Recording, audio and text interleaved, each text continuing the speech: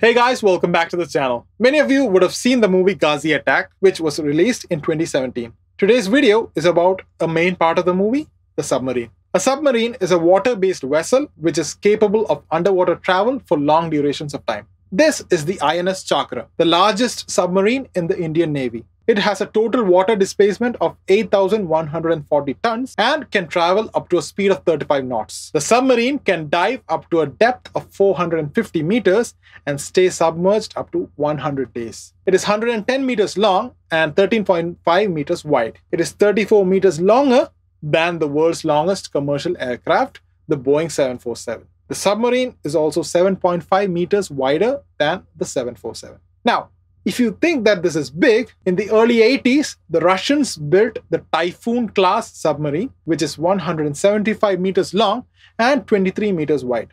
This is longer than two Boeing 747s placed in front of each other. In spite of the behemoth size of these submarines, the method used by them to rise and sink in the water is very simple. They follow the Archimedes principle. Any object fully or partially immersed in a stationary fluid is buoyed up by a force equal to the weight of the fluid displaced by the object. This statement sounds a bit confusing, right? Don't worry, we'll explain it with a simple example. Let's presume you have an empty water bottle. You close the cap tightly. Now, you throw this empty bottle in a water container. It floats, right? Now, you fill half the bottle with water and again throw it in the container with the water.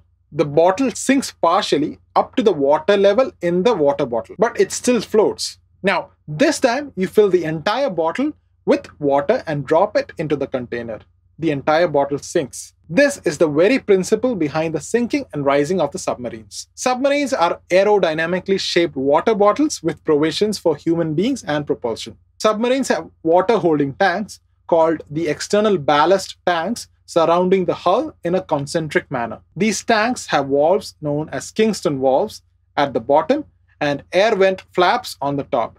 These are used to regulate the flow of water and air in and out of the ballast tanks. When there is no water in the ballast tanks, the submarines act like an empty water bottle and floats on the surface of the water. When the submarine wants to dive, the air vent flaps and the Kingston valves are opened. This causes the surrounding water to rush into the ballast tank and displace the air. When the ballast tanks are fully filled with water, the submarine is fully submerged in water. When the submarine wants to rise up to the surface, the air vent flaps are closed shut and the Kingston valves are kept open. Compressed air at around 400 to 600 bar pressure is pumped into the ballast tanks. When all the water is displaced from the tanks, the Kingston valves are closed. This causes the submarine to rise up to the surface of the water. In addition to the valves, submarines also have rudders and horizontal stabilizers which help in underwater movement. Well, that's it guys. Hope you've understood the topic and we'll meet again in the next video.